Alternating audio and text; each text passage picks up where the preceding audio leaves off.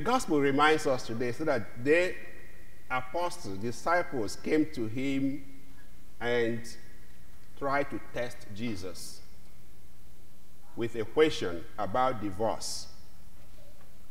And I could sense Jesus trying to dodge that question, because he knows that issue of divorce is not an easy topic. The first question was, can a man write a letter of divorce to his wife? That was what they asked Jesus. He didn't answer that immediately.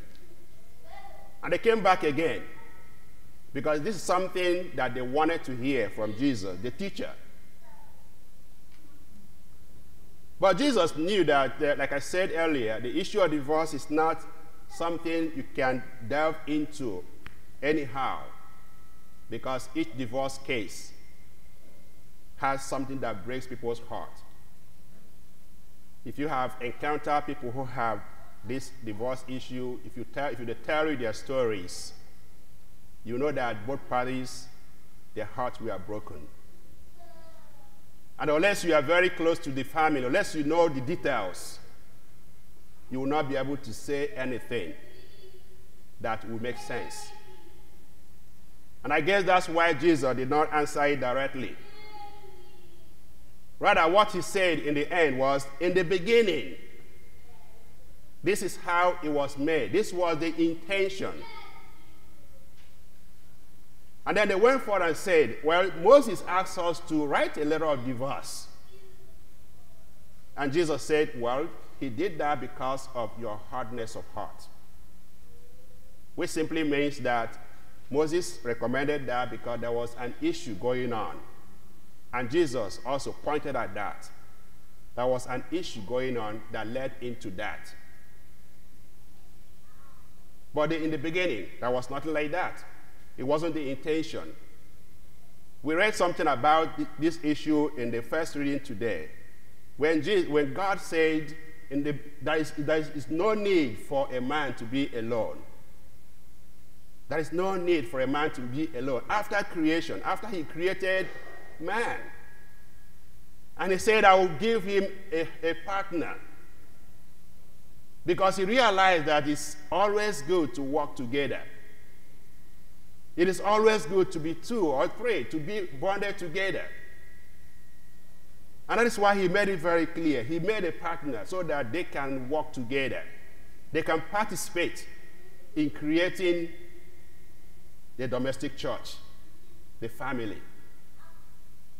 And then, as you know, he said he created man and male and female. And the male has its own qualities. The male has qualities that is not, you cannot see it in that female. So these are two human beings with different qualities. But the important thing is that two of them will come together to help one another, to create a family, to help build the domestic church. And that is why this was raised to the status of a holy matrimony. The church says it's holy. It is a sacrament. Because not just a sacrament, it's a sacrament where people will gather together to love themselves, male and female, leaving their family, come together to build a different family. In that family, they will share love. They will share kindness. They will also recognize that even though this is a man and this is a woman, each person is unique. The man is unique and the woman is unique. But they can come together. They can work together to build a better family. This is how God actually ordained it, how he designed it. But as human beings, we have our own weaknesses. Sometimes what God wants for us is not actually what we end up doing. And that is why this today, as we talk about the marriage, we pray about marriage, and we preach about marriage. We are reminding and praying for all married couples who are together in their marriage, praying that God will continue to sustain them. I always believe that there is no marriage that is the perfect marriage. I have never been married, but I know that is true. Every marriage has its own issues. And that is why this prayer is very important. We pray for people who are married and living together. We also pray for those who are trying, who are contemplating marrying, going to marriage. Do not be scared, because sometimes we think, with all this chaos in society, am I going to marry at all? We are remembered today that do not be scared. Because if you see the stories of people who have lived a married life, you will discover that it's not impossible. Yes, there will be problems, but it's not impossible. A couple of times I have celebrated people who have lived their 70 years in marriage, 75 years in marriage, here in this parish. That is to tell you that it's not impossible. Even here in this church today, I can see many married couples, those who have celebrated their Golden Jubilee, Silver Jubilee, and the rest. So it's a courage, it's hope for the young ones who are thinking about marriage. But it doesn't mean that everything is so pleasant. It has a lot to do with understanding. It has a lot to do with the sense of knowing that this is a holy thing. You are called to, marriage is a call. The sacrament of marriage is a call. Just like all of us who are priests, we are called to serve as priests. Those who are married are also called to serve as married couples.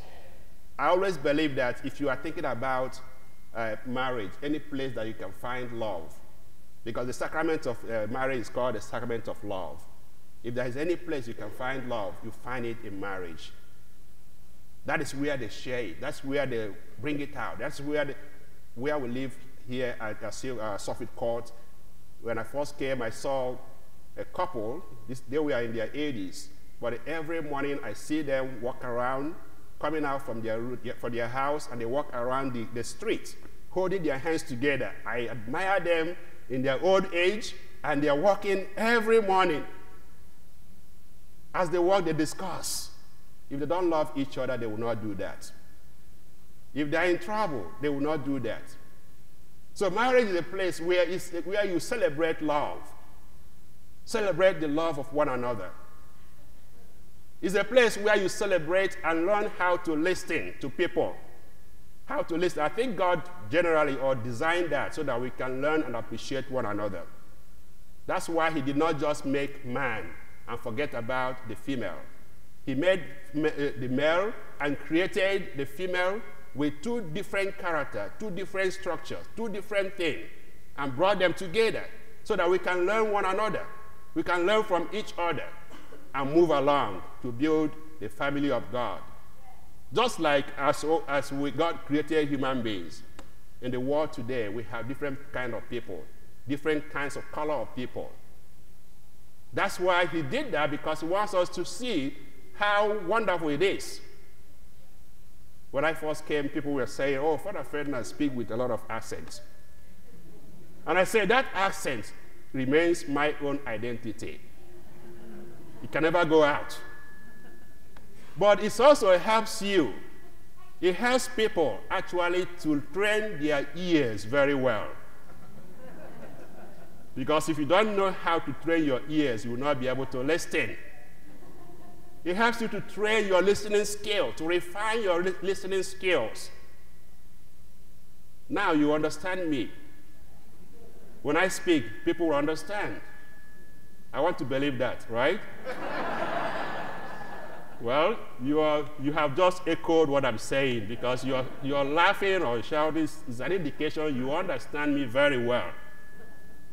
So, but again, the point I'm trying to make, this variation, this multitude of things that God poured out in the world, they are meant for us to learn from it, to complement one another, to understand one another, to learn how to be patient, to learn how to be kind to one another.